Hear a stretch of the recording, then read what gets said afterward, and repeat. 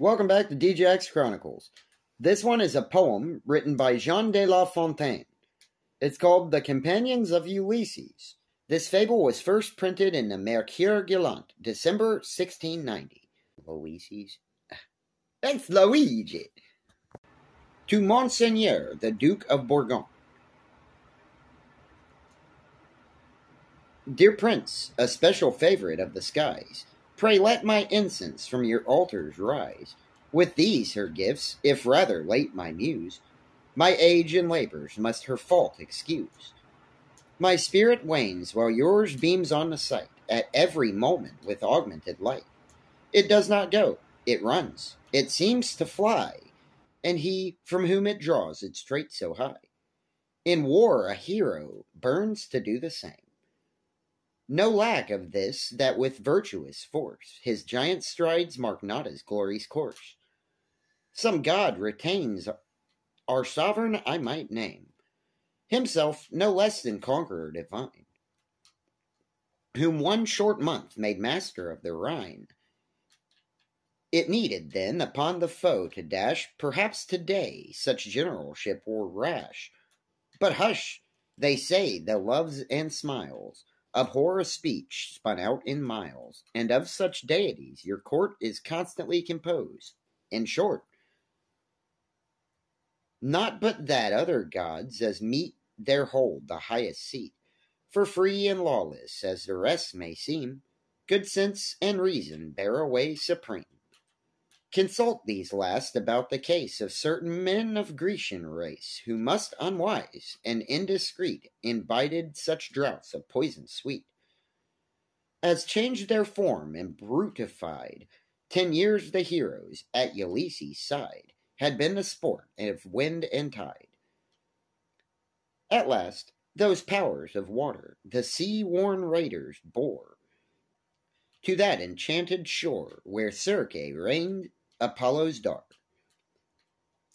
She pressed upon their thirsty lips delicious drink, but full of bane. Their reason, at the first light sips, laid down the scepter of its reign, then took their forms and features, the lineaments of various creatures.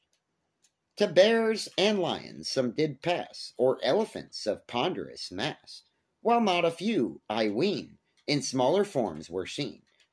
In such, for instance, as the mole. Of all, the sage Ulysses' soul had wit to shun that treacherous bowl, with wisdom and heroic mind. And fine addresses he caused the queen to swallow on her wizard throne, a poison somewhat like her own, a goddess she to speak her wishes dared, and hence at once her love declared. Ulysses truly too judicious to lose a moment so propitious, besought that Circe would restore his Greeks the shapes that first they wore. Replied the nymph, but will they take them back? Go make the proofer to the motley pack. Ulysses ran, both glad and sure, that poisonous cup, cried he, hath yet its cure. And here I bring what ends your shame and pain. Will you, dear friends, be men again?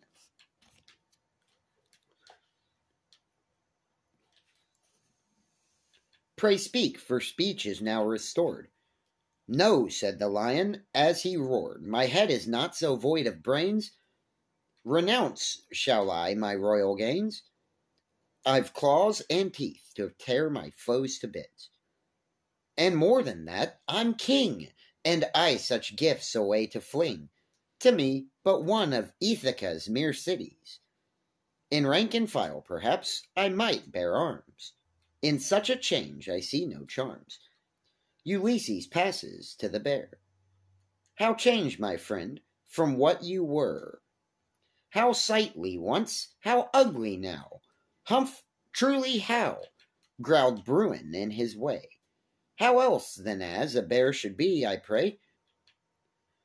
Who taught you stilted highness to prefer one form to every other, sir? Doth yours possesses peculiar powers, the merits to decide of ours?